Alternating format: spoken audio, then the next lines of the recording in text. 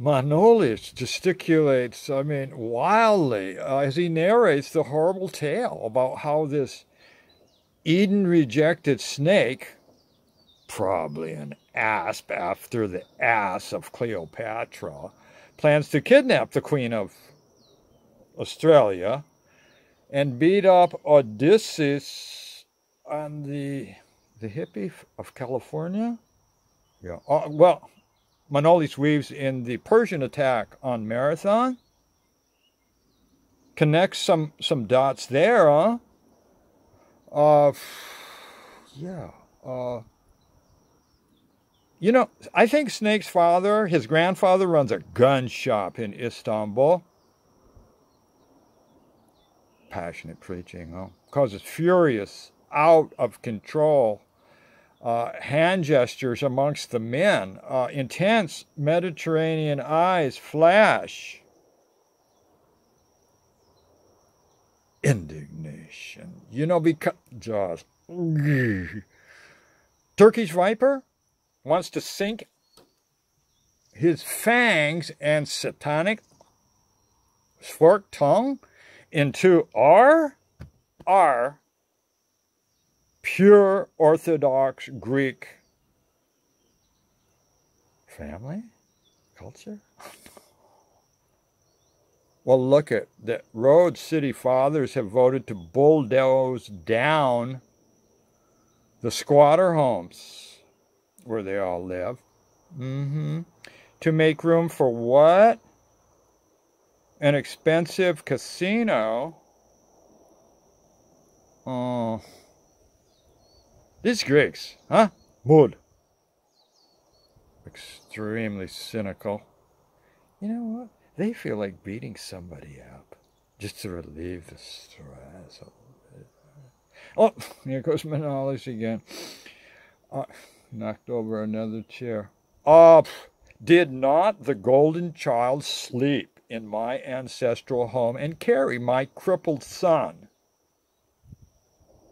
in his own arms? Demands Manolis, leaping up. Going over the top.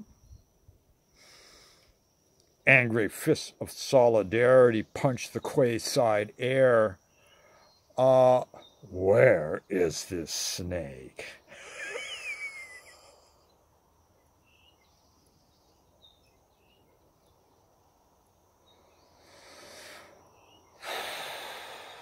My friends and I will secure your departure. You love birds, huh? On the boat to Sponge. It's just a pure Greek village boat. I'm going to get you off-road safely, And if Snake attacks, you know what we're going to do with him? Can you even imagine? We're going to throw him into the harbor.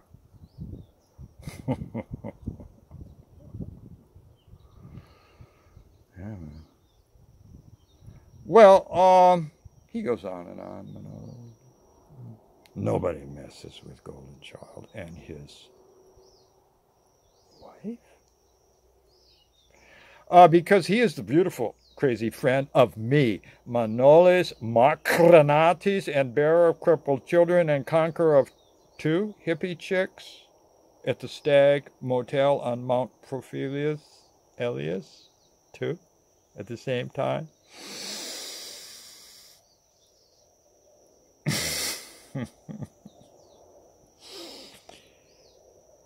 Well, look. I mean, this, fortunately,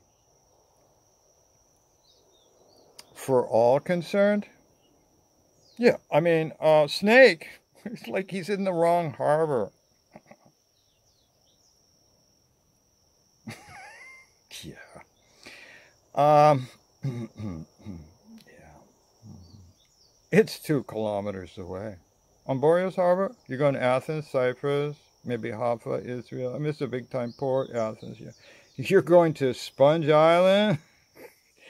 You have to be invited onto the boat by your Greek friend. Look, the Greeks control the gangplank. Yeah. Watching all approaches for snake attack until the mooring lines are cast off. Oh, yeah.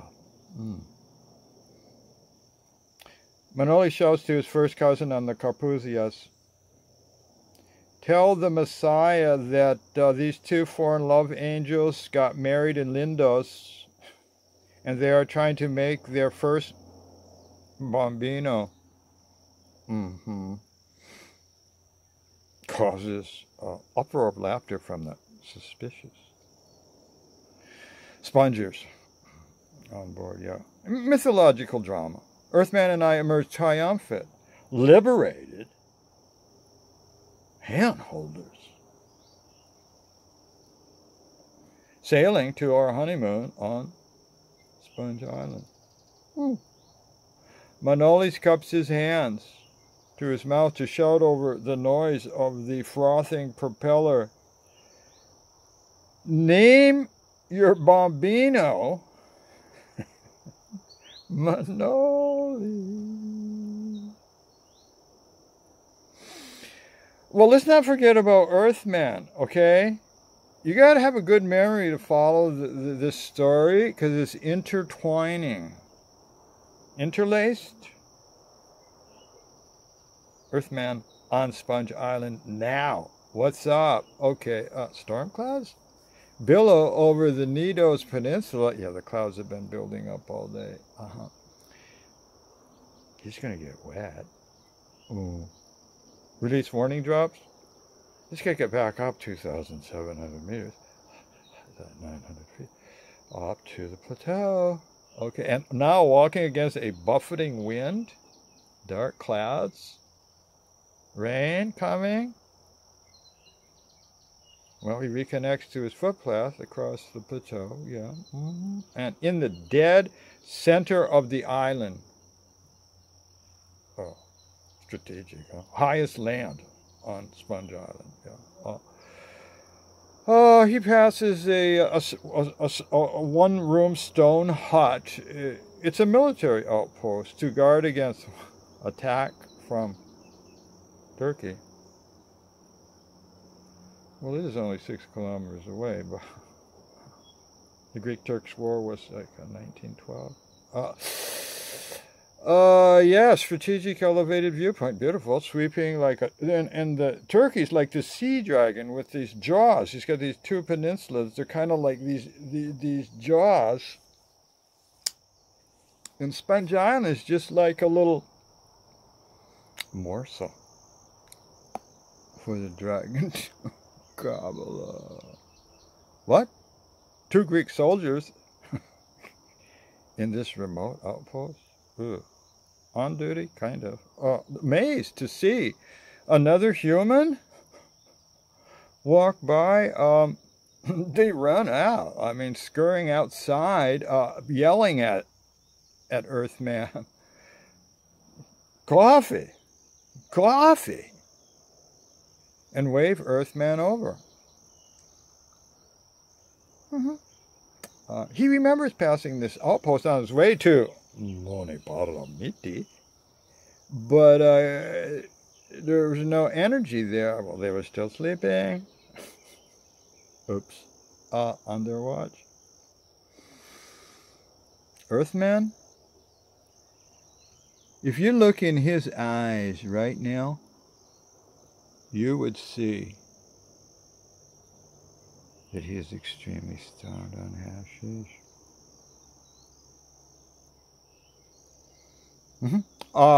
He approaches his soldiers as if floating in air through heaven in slow motion. The soldiers, they whisper amongst themselves, reviewing the bundle of rumors. He must be the hippie with wife in Yalos Harbor, and Manolis, the nephew of the Messiah, put them on the Carpathians vegetable boat so they could make a baby on Sponge. Makes sense in a way. Earthman is attracted to the friendly vibrations. So he hangs out with these Seriously bored soldiers. Oh, nice to get out of the wind, that's for sure. Coffee?